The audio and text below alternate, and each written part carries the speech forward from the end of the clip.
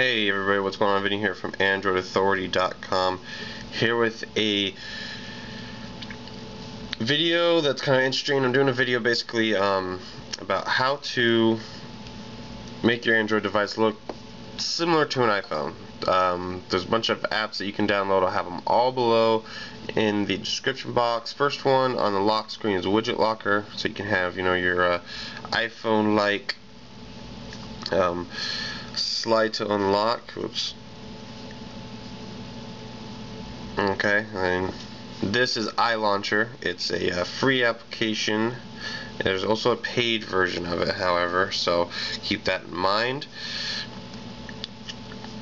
There is no Searchlight. The paid version allows you to move your apps around and allows you to make folders. This is just the light version, so I cannot do either of those.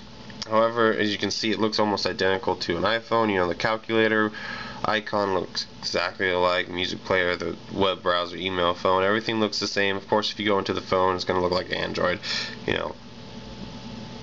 Doesn't change it that much. So this is iLauncher.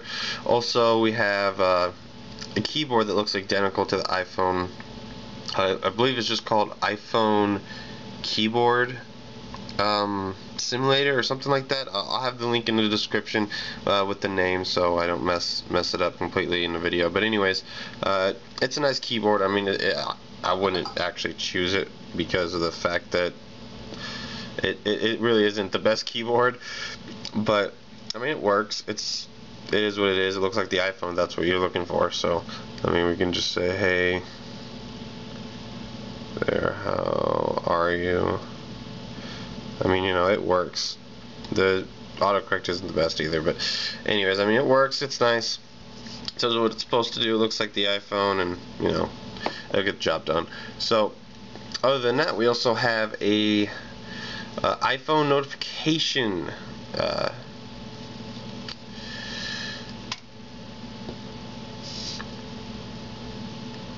app that's going to hopefully pop up here in a second. Just set myself a test email. Let's see if this works. So far it's not working. Come on. Okay, well, apparently I don't have it set to receive Gmail notifications or something. I don't know. But this is the app. It's called iPhone Notifications Lite. And you can set it to have your ringtones. You can set it to have one click on notification when receiving notification. We can do a lot of stuff here. We can swipe, so you can swipe to dismiss things just like in iOS 5. We'll go ahead and hit up the test. Oh, there we go. So as you can see there at the top, hopefully it comes up like this. You can swipe it away, and it's probably a little bright, or you can click it. Of course, you can just clear that out. So kind of cool. We'll do the test one real fast so give you one more idea of how the notifications look. Test alert.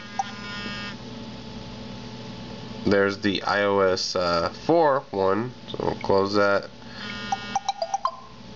There we go. So, kind of neat. And then test banner. That's the iOS 5 one. We can click it, and it'll take us to the notification, or you can slide it away like you saw me do the Gmail one. So this is just kind of a fun way to kind of mess around. I mean, if you really want, if you miss your iPhone or something, you might want to check it out. It's kind of cool. The paid app, I believe, is $1.99 or $2.99, somewhere around that area. I'll have that in the description box below. So just check it out, guys, if you want. It's kind of fun to mess with. You can trick your friends a little bit and be like, oh, hey, look, I got the new iPhone 5 on AT&T with this ginormous screen. If you have a Galaxy Note or something with a big screen, I don't know. Anyways, kind of fun to mess with, so check it out if you'd like. Thought it was kind of fun to do a video about it. In any event, guys, I'll see you guys in the next one. Don't forget to rate, comment, subscribe on the videos. Don't forget to like it if you enjoyed it. If you thought I was kind of stupid, I don't know. Go ahead and like the video. Comment if you have any questions or if I missed something you want to know about. And follow me on Twitter at Vin_mobile. You know, check out what I'm doing during the day. Have updates throughout the day as well as just goofy stuff that I'm up to. Also, check out the site, AndroidAuthority.com. Follow the site on Twitter at AndroidAuth for all your news and reviews coming straight out.